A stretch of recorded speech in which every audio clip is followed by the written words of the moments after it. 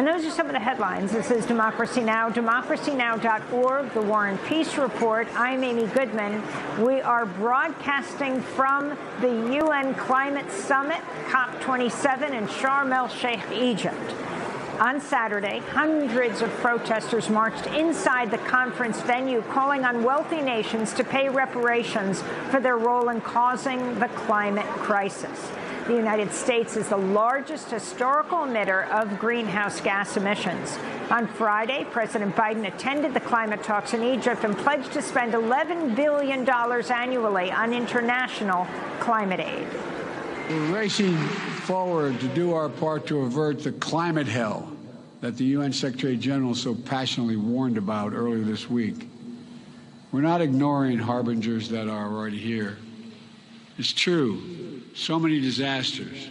Climate crisis is hitting hardest those countries and communities that have the fewest resources to respond and to recover. And that's why last year I committed to work with our Congress to quadruple U.S. support to climate finance and provide $11 billion annually by 2024, including $3 billion for adaptation. President Biden was briefly disrupted by a group of youth and indigenous activists from the United States who unfurled a large banner reading "People versus Fossil Fuels." Climate justice activists criticized the United States for not doing more and questioned whether Congress would approve even a fraction of Biden's pledge. Meanwhile, as the UN Climate Summit enters its second week here, pressure is growing on the Egyptian government to release political prisoners, including the imprisoned writer and technologist activist Alaa Abd El-Fattah.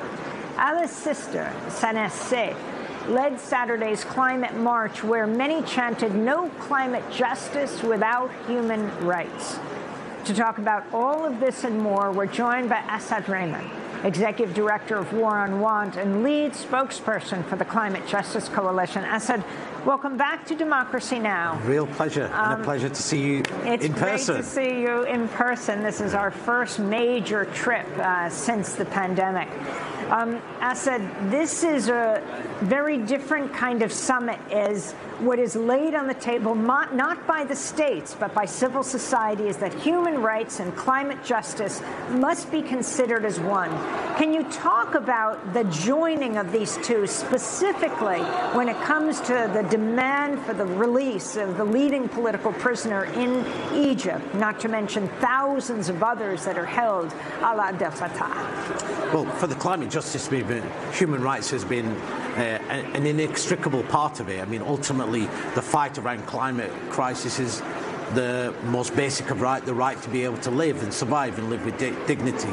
But we also know that within our movement, that as we make demands, our movements face repression and criminalisation. 2 environmental defenders are murdered each and every week around the world. We know that criminalisation is now taking place in the global north, with the right to protest being restricted, as well as in the global south. So we came here knowing that, of course, our fight for climate justice was a fight for human rights, and we've always listened to and responded to the call of our movements where the COP takes place as to the issues they want to raise up, how we can best support them, how we can amplify their voice. And of course, the call to free Alaa has been one that has been very central to climate justice organisations coming to the COP and obviously raising our voices here. I mean, there have been a number of Egyptian activists that didn't even make it to the COP before they were imprisoned in Egypt, where this COP is being held. The significance of this? Well, let's be realistic. The things we can do inside this COP venue, including the right to march, are denied to the majority of Egyptians. They're denied the right to association, right to free speech, right to organise, right to protest. So when we came here, we recognised that many of our movements would not be able to be here in person because of repression. It was the space itself is deliberately chosen to be quite distant from major population areas. There are huge restrictions. There are, of course, a huge security operation taking place all around the COP, both inside and outside. And many of the Egyptian human rights activists and environmental and climate justice activists of course, are already in prison, 60,000 of them in prison. So more than the number of people attending this summit, which is tens of thousands of people. Absolutely. So it was an obligation on us, those of us who can attend here, who can be here, that we raise the voices of those people who were denied the opportunity to be here. Civil society has always been the ears and eyes and voice of frontline communities, and there is no more frontline community than those people who are behind bars demanding a better world, the one that we have here fighting for. Just before we went to air, Asad, here at COP27, I spoke to the longtime Nigerian environmentalist Nnimmo Bassey, director of Health of Mother Earth Foundation, about the protests here, both for climate justice and for human rights. You were at the protest on Saturday. Can you talk about the significance of that protest? Well, this was a very peculiar kind of protest because usually we march on the streets of cities, but here we were having a protest march within the confined perimeters of the official COP venue. It was very surreal, and we just moved over a short distance, but still, again, in a certain sense, it showed the resilience of the people because we didn't want to legitimize any kind of control march in the city or in the town. So this was very important. And then the demands were mostly just denouncing the COP itself as lost and damaged. The COP is lost and damaged. And we also made very clear that net zero is a hopeless idea because just pushing because eventually using mathematics to solve the problem and then pushing the burden on the young people to whom the future belongs. And then we asked for, instead of just talking about loss and damage, that what we should be discussing at this time, because of extreme degradation, is the payment of a climate debt, which takes care of historical responsibility as well as current responsibility. You were standing in the front line right near Sanaa Seif, who is the sister of Alaa Abd El-Fattah. Can you talk about the significance of him in a desert prison while this COP goes on and what the demand was? Well, I think the key short phrase to capture it all is that there can be no climate justice without human rights. That was the slogan, and that really captures the situation. We're very worried about the human rights situation in Egypt. I mean, the activists who are in detention, who are on hunger strike, and who are just suffering out there. And here we are discussing as though nothing is going on, as if everything is normal. So the march, having that demand for the release of of 8 defenders, environmental defenders, of Alaa himself, was very extremely significant during the march. And there was going to be a human rights conference right after COP in Cairo. What happened? That meeting in Cairo would have shown that there's a space for conversation in the country, but just when activists were getting ready to go to Cairo to book their flights, book the hotels, we just got information that the meeting would not take place because it's no longer authorized. Finally, this is called the Africa COP, the African UN Climate Summit. It's a big misnomer. This is not an African COP. Africa is not here. The poor people who are suffering floods, droughts, and all kinds of adverse situations, they're not here. They can't afford to get here. They wouldn't get accreditation. They can't afford the accommodation in this city that is mostly for tourists. It's a totally exclusive COP. I mean, the other COPs were exclusive, but this is super exclusive. We're all cordoned into a peninsula, cut off from even the country in which we are supposed to be. This is not an African COP. We have to find another name for it. Just a COP, another failed COP. So that's Nigerian environmentalist Nnimmo Bassey, director of the Health of Mother Earth Foundation, speaking about whether this is Africa's COP, as Egypt and other countries are billing it, though not necessarily African countries. Asad Rehman, if you can talk more about what that means and who is represented here. Well, who is represented here? We're told there's tens of thousands of people represented here. Some of them are, of course, civil society, but there has been huge barriers to people being able to attend, particularly from Egypt itself and from the region of costs, etc. But the majority of now, this climate negotiation has become a trade fair. We see corporate lobbyists, we've seen hundreds of fossil fuel lobbyists, many of them on government delegations now.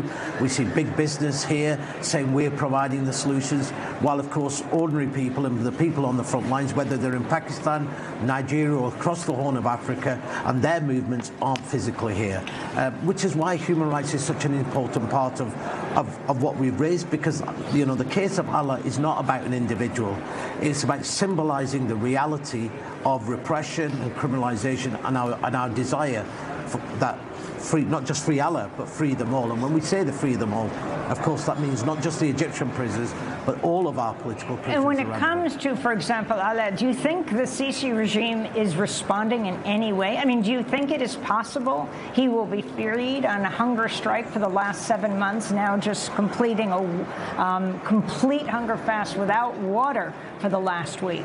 Look, the Egyptian presidency thought that this COP would be the one where they would, be able to shake hands, sign deals, do all of these background deals, do trade deals, and would bask in the fact that, they were the ones that could deliver finally something positive on loss and damage, for example.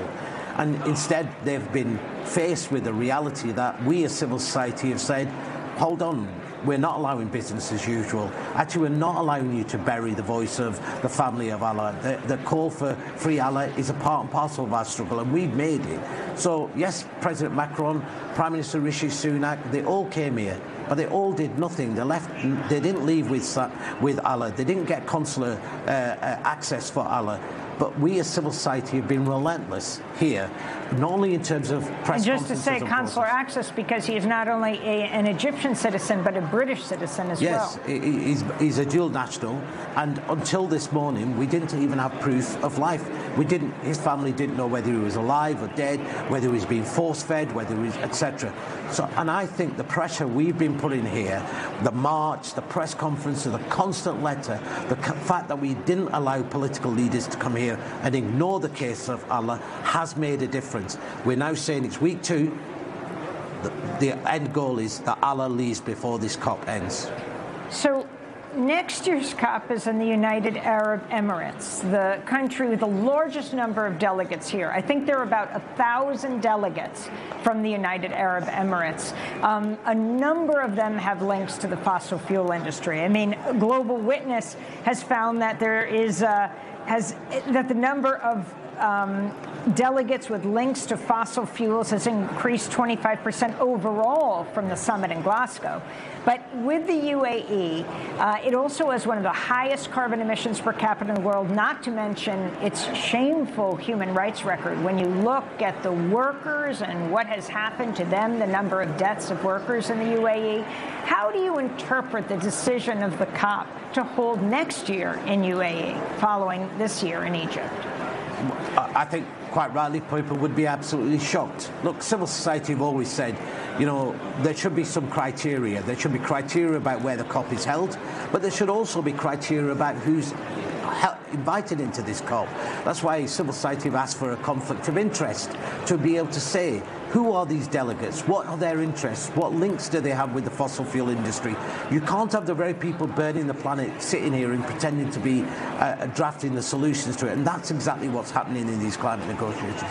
I think what we are seeing now, increasingly, civil society is saying, these spaces need to be judged on their outcomes and their action and how they respond to the fact that we're in an interconnected crisis of which human rights is a central part of it. So we'll be taking that message forward, and we'll be saying wherever the COP is held, we will be raising the voice about human rights. As civil society, that's our commitment, and it won't just be during the COP.